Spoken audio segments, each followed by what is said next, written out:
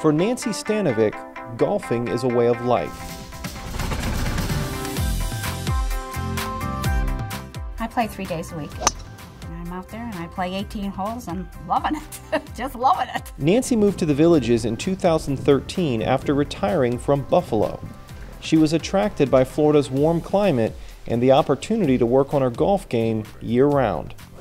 But not too long after she settled in, Nancy began feeling the effects of a chronic eye condition she suffered from back in New York, dry eye.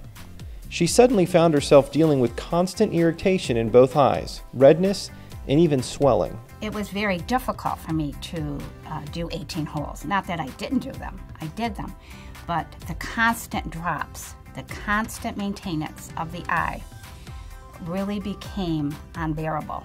As the condition worsened, the constant irritation from having dry eyes had an impact on her golf game, as she lost her ability to focus on the ball after it was hit. The condition got so bad, it even started affecting her at work. Working the computer was getting too difficult. I couldn't focus on the computer. Did very little work on the computer.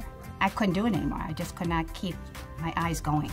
Hello. Hi, Dr. Polack. By the time she contacted Ocala Eye, 10 months had passed, and Nancy had developed infection in both eyes. And I just can't do this anymore. So when I first saw her, she was absolutely miserable. She was using artificial tears 20, 30 times a day. Dr. Peter Polack is a cornea specialist at Ocala Eye who's been treating dry eye conditions, like Nancy's, for almost 20 years. In 2011, he founded the first dry eye center in the region. After evaluating her condition, he informed Nancy that her problem was not, in fact, dry eye. So you don't have that reservoir of fluid? But rather a common condition that's often confused for dry eye because the symptoms are so similar. We determined that at least part of her problem is a condition called CCH, or Conjunctival Chalasis.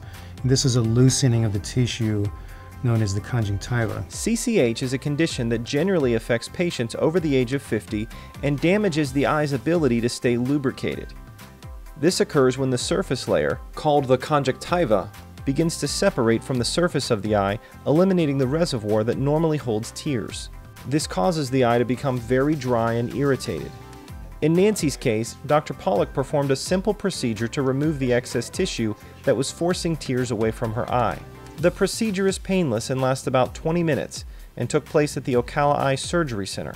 The CCH condition, which is associated with chronic dry eye, is something that's underdiagnosed, and a significant percentage of patients that have what they perceive to be dry eye symptoms actually have this CCH condition. So they've been to numerous doctors, they've used all kinds of eye drops and medications, and they've had no relief, and in many cases they're told that it's just all in their imagination. For Nancy, the procedure was quick and painless.